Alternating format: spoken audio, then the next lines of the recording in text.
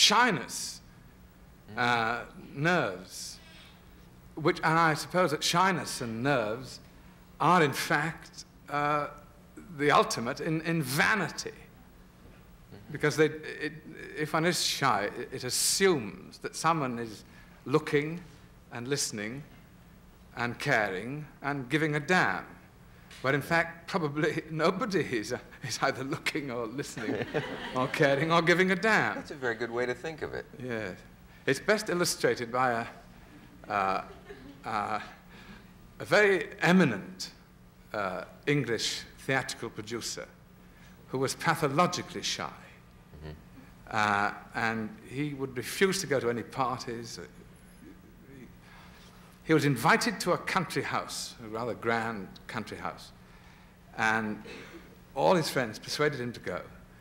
And he finally went, and during dinner did all the wrong things. He passed the salt and dropped it in the soup, and taken to bed that night, he hadn't got the nerve to ask the butler where the lavatory was.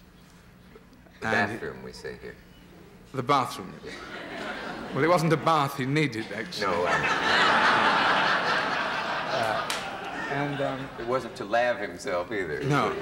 And during the course of the night, he wanted to go to the bathroom, and not knowing where it was, he didn't even know where the light switch was. And so he was stumbling around, and he knocked over what he assumed was a carafe of water. And, oh dear, done it again. And went pootering down the hall, trying to find a light switch. He found the light switch, switched it on, and all over a 17th century fresco were inky hands. Oh. He'd knocked over an inkwell. So he went back into his bedroom, packed a bag at 3 o'clock in the morning, and left. And then his friend said, you must go back and explain this. It can happen to anybody. And he's a very reasonable man, and he'll understand. So about 3 months later, he did, in fact, go back to the country house and knocked on the door. And there was that formidable butler again.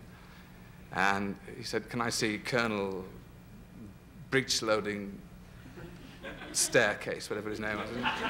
And he said, yes, sir, do go into the gun room. So he went into the gun room, and there was a large chair, and he lowered himself into the large chair, and on the large chair was a poodle, which he sat on and killed.